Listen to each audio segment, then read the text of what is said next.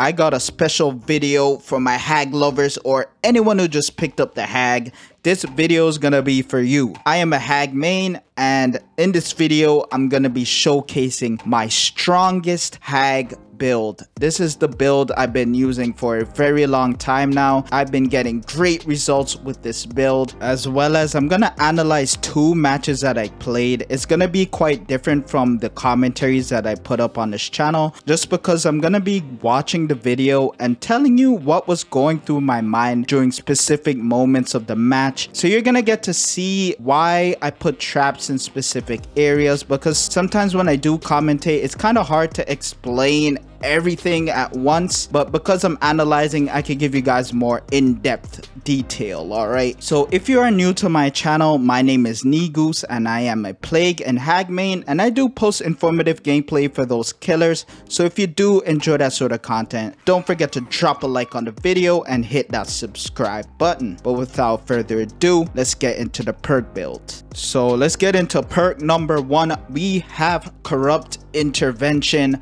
This perk I think should be a staple in most hag builds, just because it gives you time to set up your traps in the beginning of the match without you getting gen rushed. Okay, so what this perk does is, in the beginning of the trial, the entity is going to seal off the furthest 3 generators from you for 2 minutes. Okay, so you're gonna have 2 minutes to set up traps and don't really have to worry about survivors slamming gens right away. This perk also gives you an idea of where survivors are going to spawn. Survivors usually spawn further away from you, so they are most likely going to spawn near the corrupted gens, so you will have an idea of where they spawn. For the next perk, we got Save the Best for last. For those of you who have been following me for quite some time now, you know this is my absolute favorite perk on the hag, and what it does is, when you hit your non-obsession with your basic attack, you're gonna gain a stack. The maximum amount of stacks you could have is 8,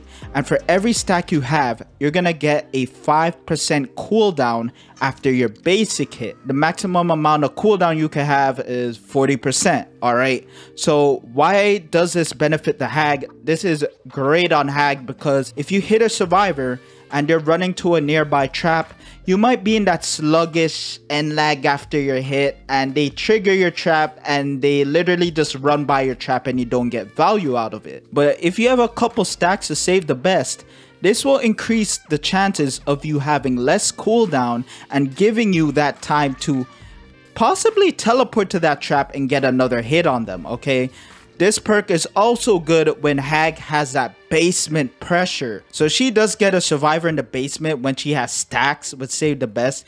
If a survivor does trigger a trap in the basement, you can hit that survivor quickly. If they go for the unhook, you could down that survivor that went for the unhook and possibly down that other survivor that they unhooked. So Save the Best is insane on the hag, and I love it, man. It's my favorite perk on her. For the next perk, we got Agitation. I know a lot of you are going to be like, what the hell? Agitation? Why would he use that on the hag? Well, I'm going to explain. So what this perk does is, when you're carrying a survivor on your back to hook them, you're going to move 18% faster, and your tear radius is going to be increased by 12 meters. We don't care about the tear radius thing. We care about the moving the survivors to the hook faster thing. All right. So why would you want to move survivors to the hook faster? This benefits you in many ways. In order to get really good value out of the hag, you want to make sure you're hooking survivors within your web of traps, so that the other survivors on the map have to now come in your web of traps in order to get that survivor off the hook. So if you down a survivor outside of your web of traps, this perk allows you to just pick up a survivor from far away and bring them deep within your web of traps. Okay, that's the #1 benefit to this perk. Another benefit to this perk is that it will allow you to make basement plays. Hag in the basement, she is probably unstoppable.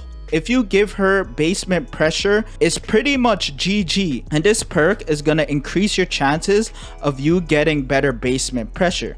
As well as, this perk does punish teams that like to take body block hits and do all of that fancy stuff while you're carrying survivors to the hook. And for the last thing that this perk can do, I know a lot of you hag players can relate to this. The most annoying thing is when you pick up a survivor and you're carrying them to the hook and you hear 3 to 4 traps just get triggered while you're carrying that person to the hook. And you're like, damn bro, I wish I could have just triggered it just a little bit later so I could have had time to teleport to that trap. Well, agitation is going to help with that, okay? So you're going to be able to get survivors on the hook quickly, so that if survivors do want to trigger your traps while you're picking up, you can have an increased percentage of getting to those traps when they do try to trigger them when you're carrying someone to the hook. So sometimes I swap agitation for the perk called Surge, and what it does is when you down a survivor with your basic attack, any generator that is within 32 meters of you is going to regress by 8%. And this perk does have a 40% cooldown. This perk is really good on hag because most of the time you're going to be holding down a 3 to 4 gen strat. This perk is just going to give you some generator regression just in case survivors are rushing gens around you, okay? So this perk does come in handy on the hag specifically because majority of the time you are holding down a 3 gen. And last but not least, we got Franklin's Demise, and what it does is when you hit a survivor with your basic hit, you could slap any item in their hand onto the ground. The longer that item stays on the ground is the more charges it's going to lose over time. If that item stays on the ground for 90 seconds, that item is going to have 0 charges, okay? And while you're within 32 meters of that item, the aura of that item will be revealed to you in white, and over time the aura will begin to turn red as it loses charges. So this change to Franklin's Demise has made it a lot better, and it is a buff to Franklin's because this perk is now going to kind of put survivors in the situation to be forced to kind of pick that item up because they know the longer it stays on the ground and some more it's going to be useless, especially if they bring a really rare item, okay? So this perk is going to increase the greed of survivors, and you can capitalize off their greed by putting traps on their items so that if they do go back to pick it up, you could get a easy hit or a easy down on them. I can't tell you how many times I got free downs just because survivors are so greedy and they want to get their items back, okay? So this perk is nuts on the hag, and it also counters the hag's main weakness. The hag's main weakness is flashlights. If a team of flashlight bandits pull up to your match, it's gonna be a hard time for you if you don't have Franklin's, okay? And Franklin's is good because it's gonna get rid of their flashlights and most likely increase their greed because they know their main way to counter hag is to use flashlights to burn their traps. But if you're trapping their flashlights and they're going back to pick it up, you're just gonna be getting some easy downs, okay? It is also good for getting rid of medkits. Medkits can also be a problem sometimes. Getting rid of medkits is amazing because this means that survivors can't heal on their own. Usually survivors will go in a corner or go wherever and heal up while their other friends are slamming generators. But if they don't have medkits to heal up or any perks that could heal them, in order for one person to heal, they're gonna need a buddy to heal them. So that means that's 2 people not on generators. That's actually really good. You know what I mean? So this perk is incredible. So that's it for my strongest build on the hag. And yeah, without further ado, let's get into the gameplay analysis. So this is match number 1. And before we get into the gameplay, let's talk about the map that we spawn in on. We spawn in on Midwich Elementary School. This map is S tier for the hag, okay? Like, I smile every time I get this map. This map is so good for her just because the hallways all lead to one another and they're so narrow, so you could pretty much shut down any hallway, okay? So I'm going to show you how I start by setting up my web on this map. So I do spawn outside. There are 2 main entrances that lead into the school, so I trap one of them up. And I start by trapping up a hallway. So what I like to do is put one trap at the end of the hallway, walk up to the middle of the hallway, put a trap there, and then walk up to the opposite end and put a trap there. And Where I'm putting my traps are covering, as you can see, it's covering this entrance. It's covering like the entrance over here as well. So if they do like come through the room and come out, they'll also trigger the trap. And it's also covering the God pallet. So this one trap that I put here is covering 3 different spots, okay? And this is the beauty about this map, is because one trap could shut down multiple entrances, okay? So yeah, I do also have the add-ons that increase my setting trap speed, so I could set traps so quickly. And yeah, someone was trying to get my attention there, but I just ignored them and continued to set up my traps. Never let survivors distract you in the early game. My web is pretty much complete here, and I'm pretty much just waiting for the fun to begin at this point, because once they enter that side of the map, it's literally GG. I heard someone on this gen here.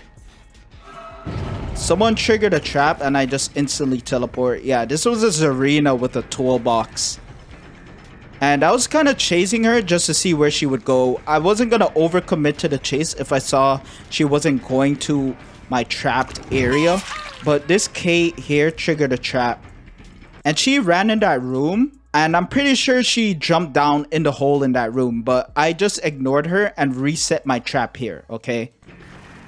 I don't really overcommit to chases, as you can see. And I do find this Meg here, and I got a quick hit on her. Zarina triggered a trap. She dropped down and had balance, and I swung early. But luckily, we had this trap here, and we got a good hit on her there too. So I reset the trap. And this is where it goes downhill for them, because I have 3 of them injured. And all it takes is for them to step on my trap once, and it's just an insta down. And for those quick, easy hits, I'm always pressing my teleport button. So guys, I do play on PC, but I use a PS4 controller. And I'm always pressing the L1 button on Hag, like at all times. I know people who play on PC also use the scroll wheel, just so that they can get quick, easy hits as well. Those traps that I put down in the beginning are paying off, and they're literally just DCing because, yeah, this guy just gave up. They know, like, Hag on Midwich is S tier. Just trap the hallways on this map and you should be good. Put 3 traps on every hallway and it's pretty much GG. Make sure you trap upstairs and downstairs and you're good to go. Okay, so this is match number 2 and I spawn in on Suffocation Pit. So the way this map is set up is pretty much one big map, but it's kind of like split in half. As you can see here, there are 4 generators behind me and that's on the opposite side from where I am. So most likely we know the survivors spawn all the way back here. We do have corrupt intervention, so that's gonna seal off the furthest 3 generators, so the survivors won't be able to work on any generators except for 1 back here. So most likely they're all gonna be rushing to this side trying to hop on gens. So I gotta make sure I set up my web before they come through. All right, and as you can see, the side that I spawn in on is the more survivor sided side. Okay, survivor sided side, that even whatever. Anyways, this side is loaded with TL walls, jungle gyms, and honestly just strong loops. Also, Killer Shack is on this side as well. Luckily, the basement was on our side, and yeah, we do take advantage of that. Okay, so I start off by setting up traps where I spawn so that when they come to my side of the map, I am prepared. And let's talk about the add-ons I'm using. I don't know what this one's called, the one on the left. This is the one that allows me to place my traps faster. So this allows me to set up my web really quick. I also got the Dried Kikata, I think that's how you say it. And this one increases the distance to where you could teleport to your trap on the map. So you could kind of spread out your traps a little bit more so you could teleport to them from a further distance. But yeah, let's get into it. So yeah, I trapped the TL wall where the window is. So if the survivor falls to window, I get a hit. I put a trap here in this narrow pathway. And we could see this build just staring me down. And guys, I know it gets so tempting to want to chase survivors because the way it is for most killers, you just want to start chasing survivors immediately. But with Hag, it's the complete opposite. You don't want to chase in the early game make sure you set up a good amount of traps before you start chasing. So yeah, this Bill was just looking at me and I glared at him too, and I just continued to set up my web. And as you can see, I'm trapping up strong places, areas where I know survivors are gonna go to in the future.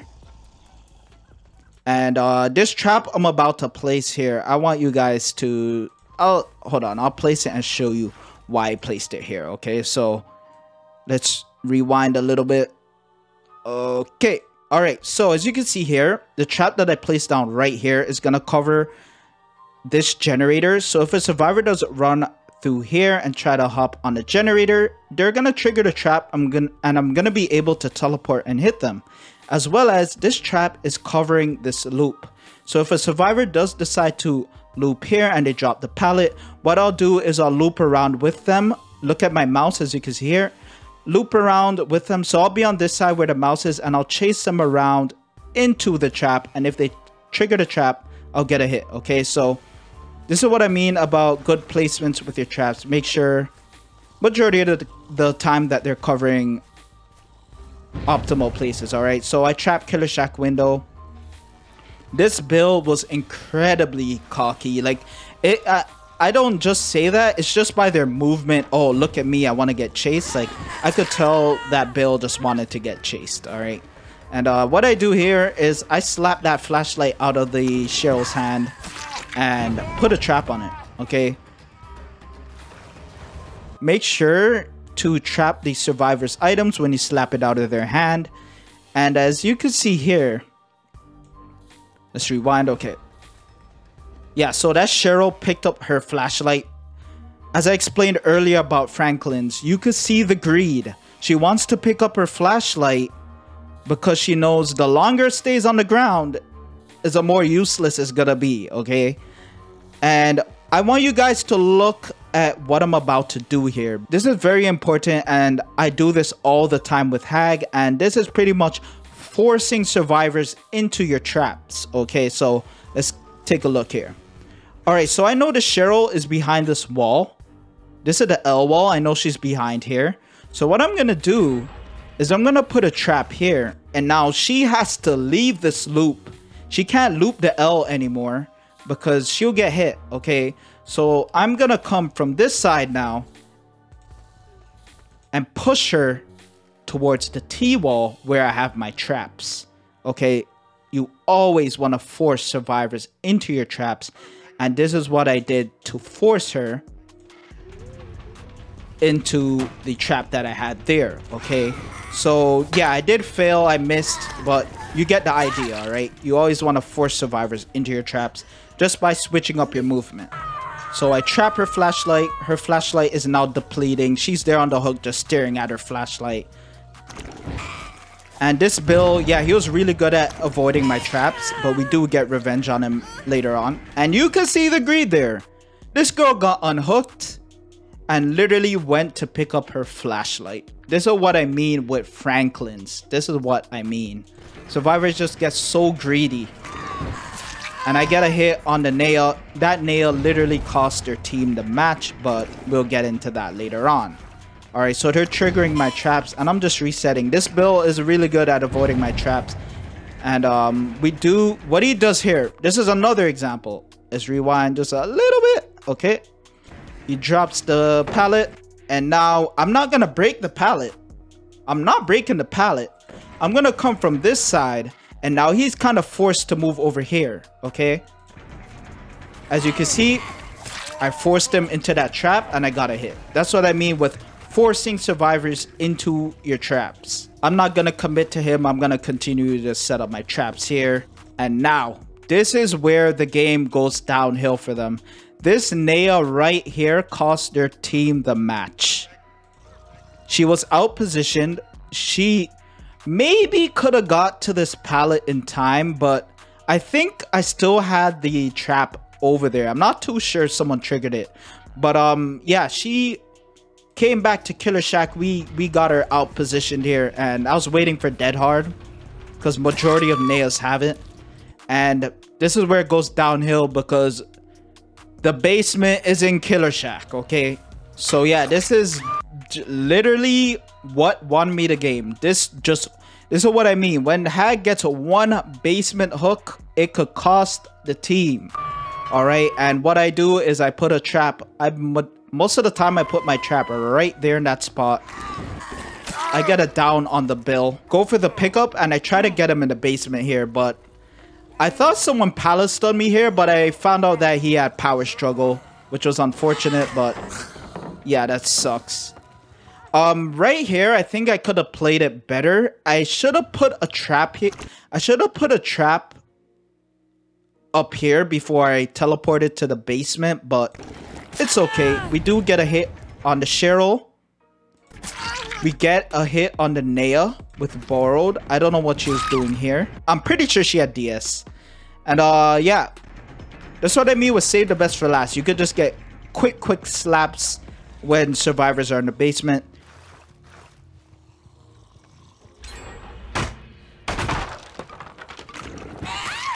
And I got a quick down on the Cheryl. So now the pressure's on, and they pretty much have to enter that basement and get that Naya out before I go back in that basement. And yeah, we got the bill down. This is literally GG for them. We did get a bit of, I don't know whether to call it agitation value, but as you can see here, I get a quick hit on the Claudette.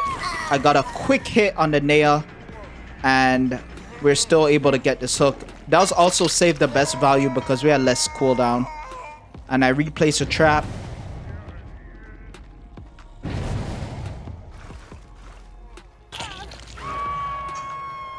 So as you can see there, one basement hook brought me this much pressure. Now the survivors literally have to like come through my web in order to get their friends off the hook.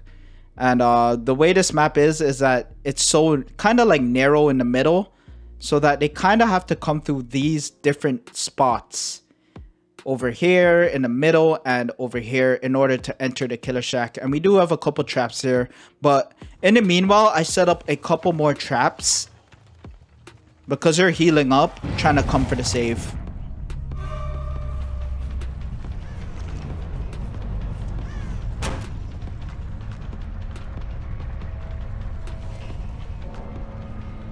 I tried to moonwalk her, but she was aware and got the vault there. I'm gonna chase her back into it, I think, or oh, she left. But we hit the Claudette, and I believe the Claudette DCs at this time. Yeah, she DCs. Naya had borrowed.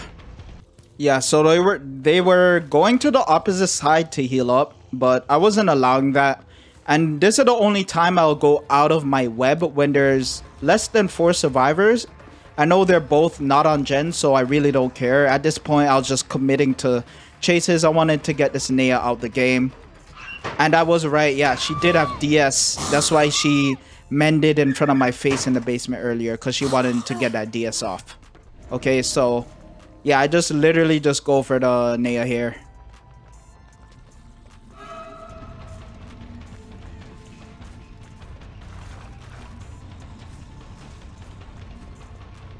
Yeah, Cheryl comes here for a protection hit. This game is pretty much over. Nothing she could do now to save the Naya. So we see the Naya go here. I'm pretty sure she's gonna go around. She went around this rock while I was coming through. So right now she's on like the back of the rock there. So what I do here is I put a trap at the pallet, and now I'm gonna come walk around and force her into that trap that I just placed down. And boom. That's another example of forcing survivors into your traps. She couldn't do anything there because I don't think there are any other pallets around, but that's another example. Okay, so right here is very important, and it's this is not about using the hag, but playing killer in general. It's about tracking, okay? So right here is very important. As you can see back there, that's a Cheryl. So we know she's running in this direction, okay? She's running over here. So there's a Cheryl. So we know right away that we do have some traps here. So she does run by here. She would have triggered those traps by now, right? Okay, let's keep it going.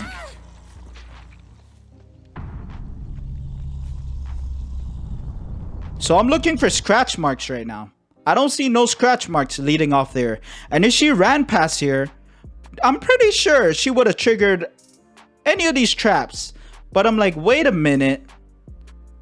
If she didn't trigger those traps and I don't see scratch marks, where else would she be? And guess what's right beside me, guys? We got a locker. So this is what I mean with tracking. This is what you gotta learn as killer in general, right? You gotta know how to track, and that was pretty much the match. We did get a little bit of salt in the endgame chat. They were being so sarcastic. Oh, Hag is so much fun. I knew they were bad.